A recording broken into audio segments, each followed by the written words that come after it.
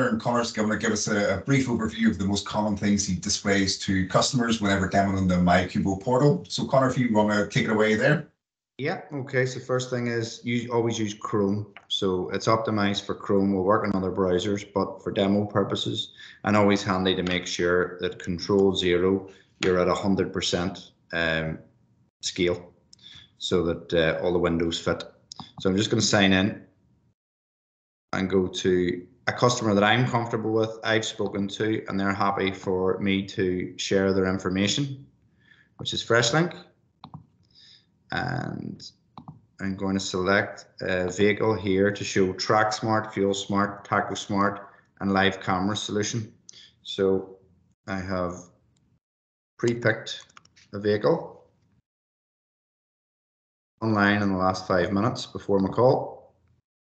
And I'm just going to go straight into the main thing, why we are who we are and where we started, which was tracking, plotting, dotting the map as often as the customer needs it, and to be as reliable as possible, because the core tracking value is from where is my load. So if I go to this vehicle here, I can plot it on the map. We're a Google Map license pair, so I'll always show that we've got the likes of Street View, where you can scroll in, close that. We've got things like traffic layer, so we can show what the live traffic is. We can show business layer, so you want to see if they're doing drops, who's closest around them for a commercial value, if they want to see a big boost in their opportunities in that area. You've also got satellite, different zoom levels. You can just click to zoom. Or you've got hybrid, so that's overlaying all of that information as well as the satellite imagery. For this purpose, for the online demo, I'm just going to use Roadmap because it uses less bandwidth, and we've already got the cameras going on the site. So just to keep, I would always, whenever you're demoing this, always keep it on road view. Okay. I can also, I've got Google search here, so I would normally search the customer. So if I was GBS roofing over the road, if I was demoing to them, I would show that. And again, all that sort of stuff, the hybrid. So I've used Google search on our platform, and I would even jump to creating a polygon point of interest.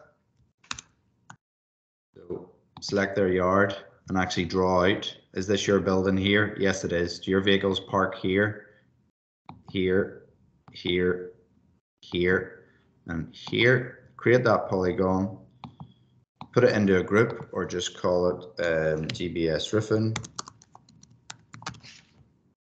And that will now display on the vehicle list, on any reports or any searches, instead of that location, those lat and longs, anything that falls within that polygon POI will be identified as whatever I've typed into that free type there. Okay, so this whole point is showing live tracking. So I identify the different areas of the site now. So on the left hand side, we call this the vehicle list. We've got the blue band, the widget bar at the top. We've got the black bar here, which is the mapping bar, and then we've got the map itself. So I'm going to focus on the vehicle list itself. So remember, this is a Track Smart, Fuel Smart, and Taco Smart. So just to break that down, the Track Smart's the tracker. So this is updating every 30-degree turn, every 500 minutes, and every 60 seconds.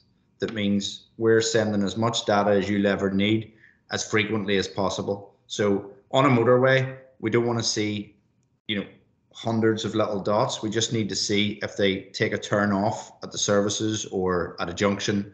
But then at the same time, we want to see if a vehicle is leaving. We can nearly tell which bay it's leaving from. So I've got a couple of different views depending on the way that the customer wants to see it. So if I go again, my satellite view, and I can dial straight in here, and I can tell which bay actually that is. You've seen this is the ignition on, so it's updating every 60 seconds when it comes on. And then as we go down, it starts to move. We can follow it through the site, how it's joined the motorway, or it's how it's joined the A road, how it's continued on until it gets to the motorway, and how that's happened.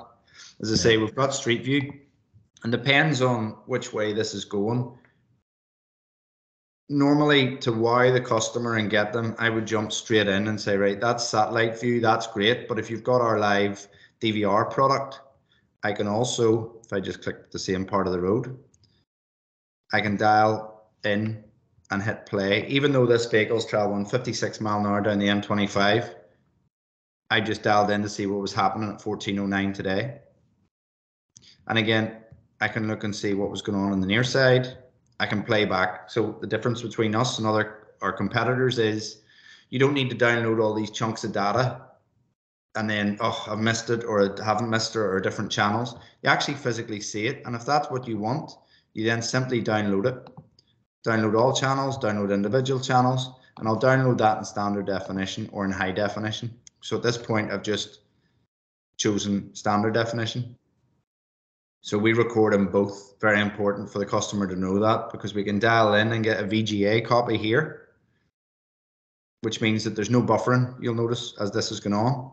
I should get a pop-up on the bottom right-hand side here, a bit delayed because we're on the video call, but I should get a pop-up here in green to tell me it's worked. Or we are at the mercy of the mobile network, so if it hasn't been successful in connecting to the device, I'll get a red pop-up to say that I need to try again. And again, at this point, it's just a matter of talking over the time. I normally fill that in about what are you using at the minute, what sort of connectivity have you got? Do you pay for your SIM cards? Is it something else? Is it does your supplier provide the SIM cards, or is it an all in one piece? Yeah. And just while I loads, Conor, you're talking about obviously the mapping and the plotting and the routing and stuff like that. Is that something that you would be typically, would that why the customer as such? Was that something maybe the competitors are doing, or would that be one of, again, the unique selling points? That's unique selling points. Not a lot of the systems do that. Now that's just failed as well. So I'm now going to download this. I'm going to change something in HD. I believe I have the option there of SD and HD, and I don't believe the 4-channel has that option. I don't think it's.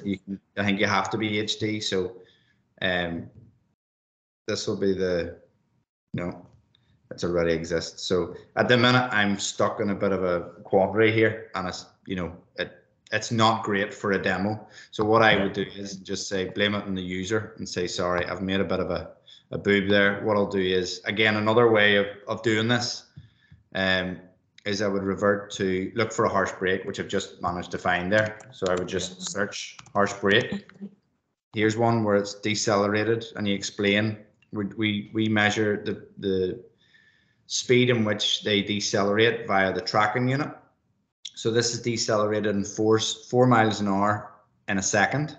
So gone from 29 mile an hour to 1 mile an hour within a minute, but it's happened within a second. So basically deceleration of 4 miles per hour in a second. So again, rather than having to look through lots of footage that I have to download, get the third-party information where it happened, I've identified it on the map. I'm now dialing into the DVR, and we're going to watch that. So it's just happened. So if I go 10 seconds back to the event that just happened, that's literally the inertia and the accelerometer. So we're doing 29 mile an hour here.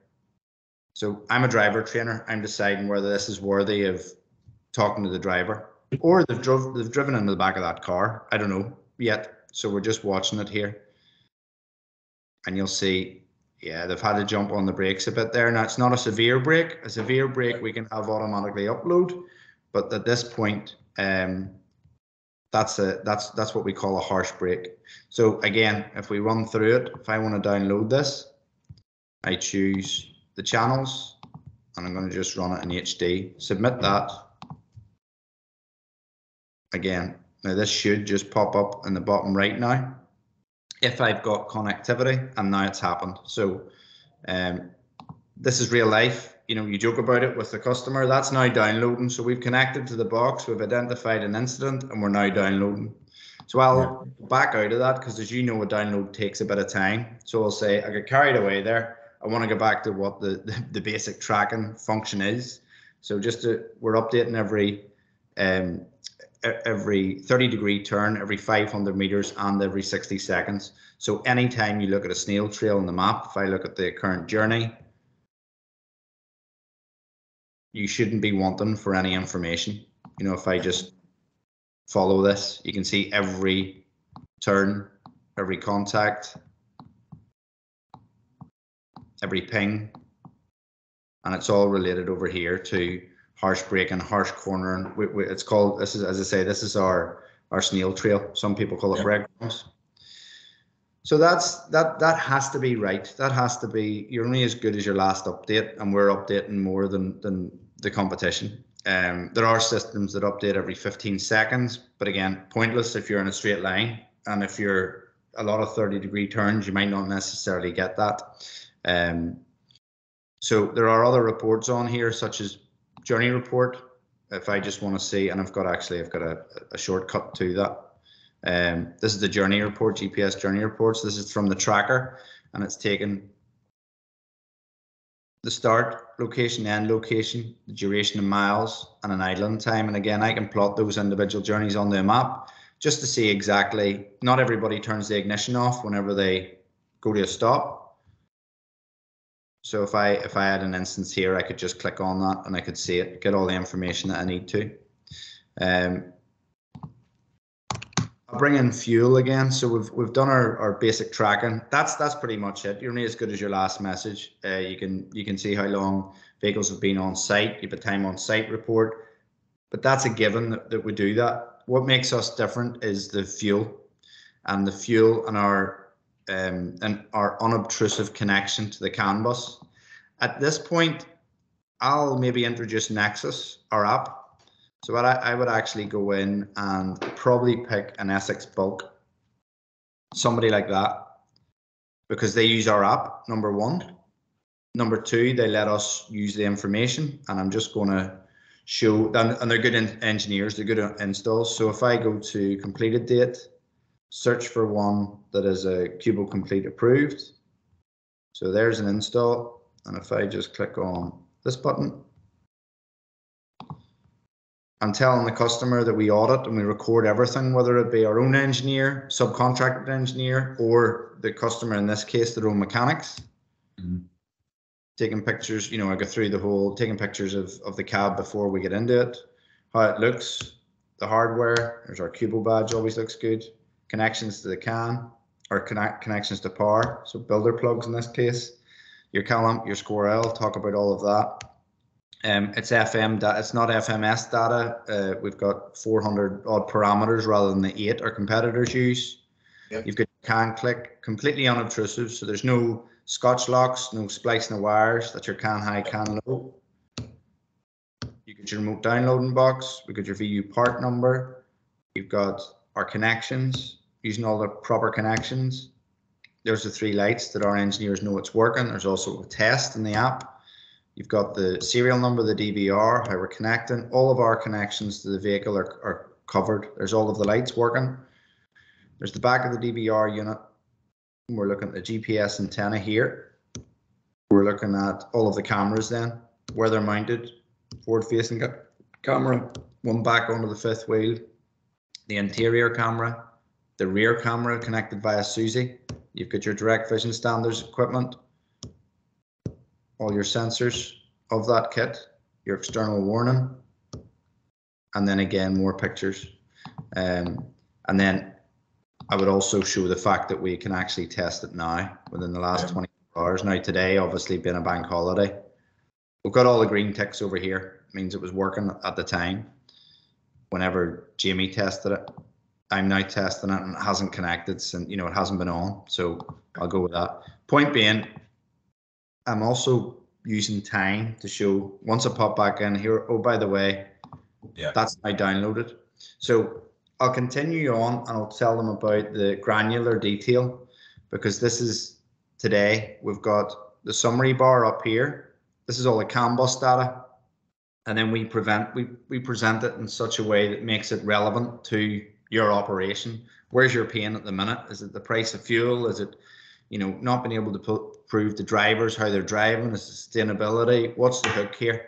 So we've got the CAN data, journey time, driving time, miles traveled. These are all the counters at the top. Average MPG, and that's taken from the CAN. We're completely manufacturer agnostic, so there's no some of the competitors' systems. Normally the manufacturers only show driving MPG, so it looks very good because there's no idling fuel. We'll just give you actual MPG.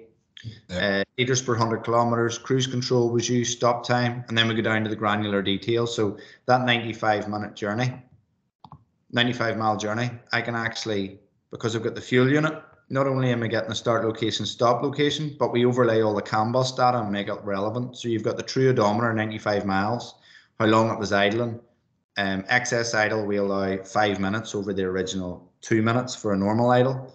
And how many instances of that, how long it was stopped for, how much fuel was used in idle. And at this point, we're showing MPG, but if you're in the south of Ireland or Europe, you might be kilometers per 100 litres. We can change that up on our user settings, and I'll always show them that, how you can change then in here. Yeah. I'll not do it here for my system, but how often it's updating, all that sort of information can all be changed per user. So I'll go in here again, and you've got your trip time, driving time, whether cruise control was used for an hour and 28 minutes. So I take that's a good thing. Yeah. Whether PTO was engaged, the driver, you got the harsh brake, excessive idle brake, excessive idle events. All of this we can make graphical or in a different, but this is the granular data. Fuel level we're reporting every 60 seconds.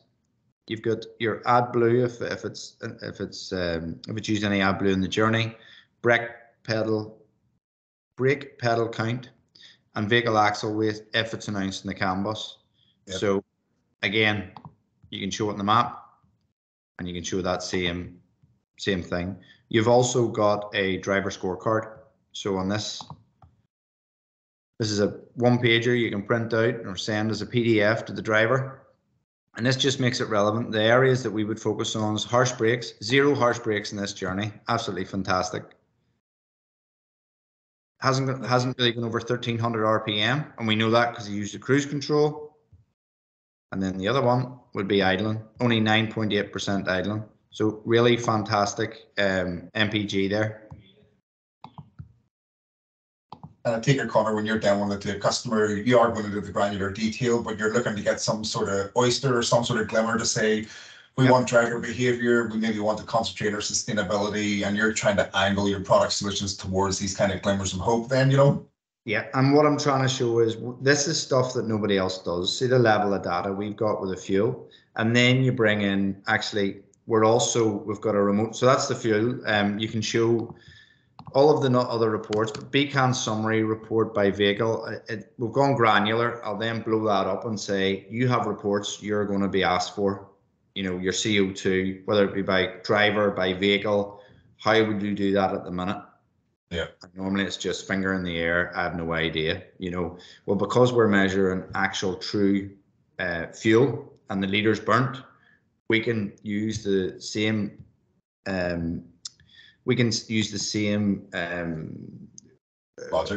logic and calculation as the national atmospheric emissions as they do, which is what Fors use, to show you the same thing, and it can all be automated. We can even, and then I pull it in to say, so I'll do that. I'll just show, we'll select all the vehicles. So 314 vehicles at this point, if I just select them all.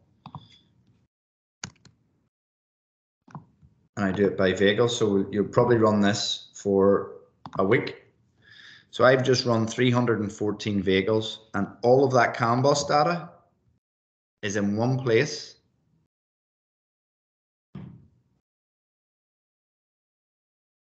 That's for 314 vehicles. When you show somebody that, that's like a month's work. Yeah. So it's finding out who does that. Make sure it's relevant. Does your FD look at this? Have you a sustainability champion? Have you an ISO champion? Who is it that looks after all this data? Who has to report on it? Because the decision might be made to go to our system, not by a transport manager, but by finance or sustainability. So you've got the registration, the friendly name, the depot. I call it the big ugly report. Yeah. The first journey start, last journey end, total journey count, odometer start, odometer end, total distance travel, total brake count, total harsh brake count, percentage of harsh brakes from all brakes, average distance by harsh brakes, my favorite one, because if they can get away with 532 miles per harsh brake, and this one is every 22 miles, if I go to the MPG, this one's getting 10.4, this one's getting 9.3. That tells a story in itself. Just on that, Conor, because you touched on it, you maybe go to demo to the likes of an FD or an MD. Would you try and steer it in the sense that this is going to have impact to the likes of an ISO champion or an environmental champion or even the finance director? Would you try and steer it to at least get someone to either peer review or make sure? Who's making the decision? How you make, like, the two things? How are we different than the competition? This is how we're different, right? Who is this relevant to? Because we know that this is relevant to the guys that actually sign the checks. Yeah. They're the ones that are accountable for all this. And then you make it easy to them. So you've got all the total PTO, total fuel burnt, total fuel used driving, average MPG, average driving MPG, average axle weight, if it's announced in the can there. CO2, NOx, particular matter, and AdBlue, and everything to the left of these four columns is straight off the can. Everything to the right here is a calculation. As I say, we have a disclaimer in here just because it has to be right. And as long as they've given us the right information, it's the National Atmospheric Emissions Inventory. And obviously the AdBlue tank size, they need to give us whatever the type of vehicle is and the amount of literage, but you don't go through that in a demo. That's just so. But that was run by vehicle, and then you can say, what's even handier is you can run it by driver. So if I select all drivers, at this point you're saying we use the D8 pin, and I've just ran. So there's 314 drivers. There was 314 vehicles. There was between 400 and 500 drivers. That's all of their data broken down. And when you do that, it gets really powerful because nobody does this. They do. There's 366. We've just run it straight away. You can also export this. Oh, don't do that then. There's one for later, Dan. Yeah. There's an Excel button, I think, on the report. Or is that it?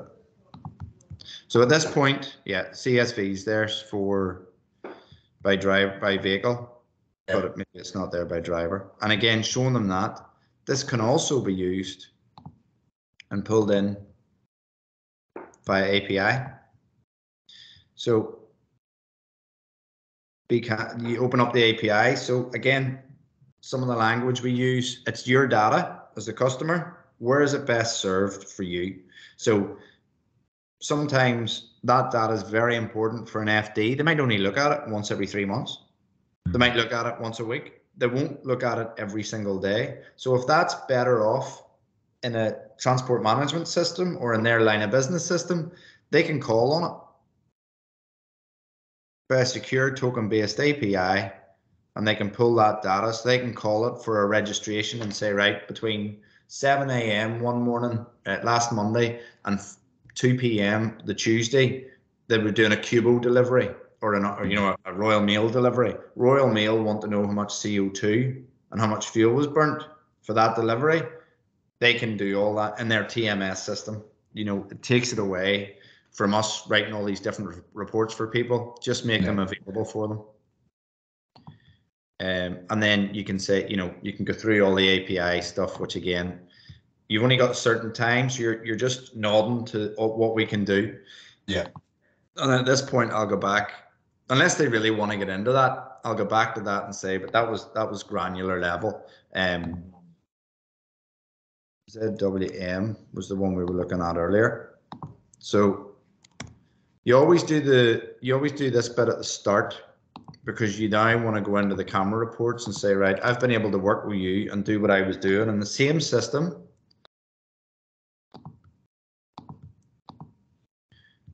I've downloaded this footage. So you'll see here, you get a forward facing, near side, offside. Even though it told me that hadn't happened earlier, it has actually, it was able to make enough of a connection to download it. So And again, I can download this. You explain about the 1 terabyte, 2 terabyte hard drive, 7 to 10 days or 14 to 21 days footage download, depending on how many cameras you have, how many, we can discuss that at a later date, what your needs are. You can play this straight from the system. So this is what we watched earlier, the harsh break.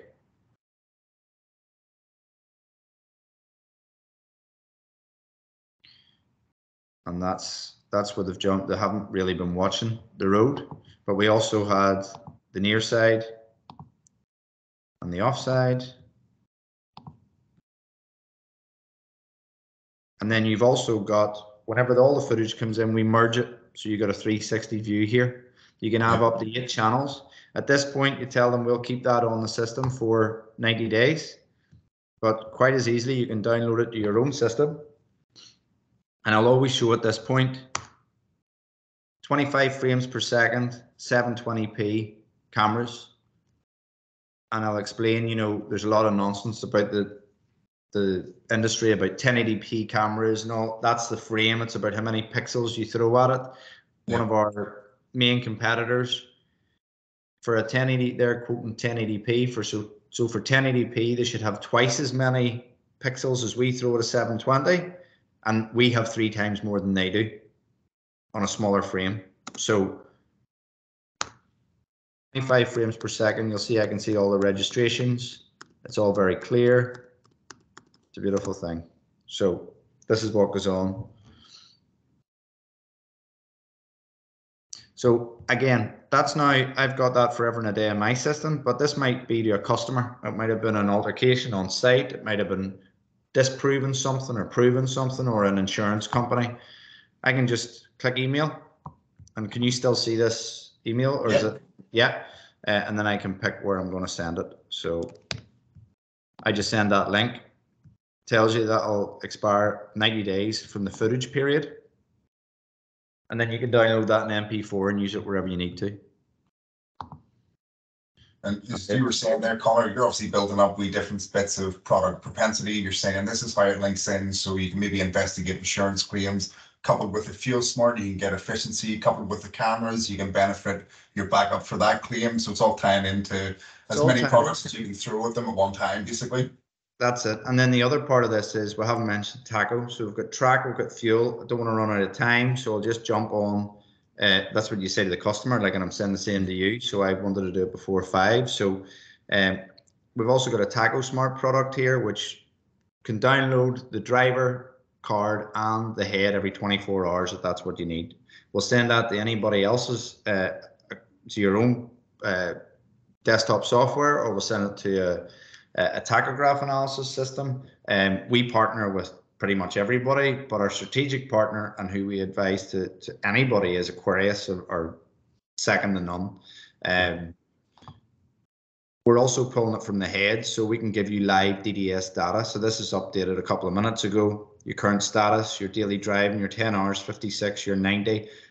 The customer knows if it's relevant to them. They know what this means. You don't need to go into it.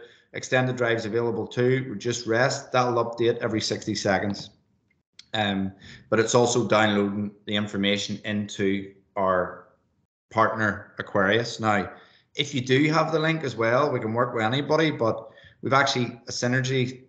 We're so aligned that we've actually incorporated bits of each other's platforms into each system. So I can actually click on here and go straight into their platform. So at the click of a button, I'm into this vehicle, ZWM. This is for walk around checks, and I can check and see, was there a walk around check done today? There was.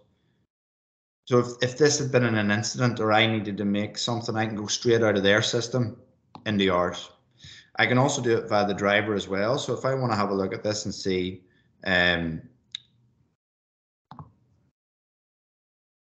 we show the driver decision data, but you can go straight into the driver's information here. They're building an actual timeline, so I can see his time and attendance, which is another Aquarius product. I can then go into their activity calendar. I can go everywhere from here, and if they'll know what they're looking at here. I can go into pretty much anything that Aquarius offer, e-sign, because they'll then say, well, how do you do your infringements? You know, they'll have all those questions. So I can go into e-sign here and look at some of the signed, accepted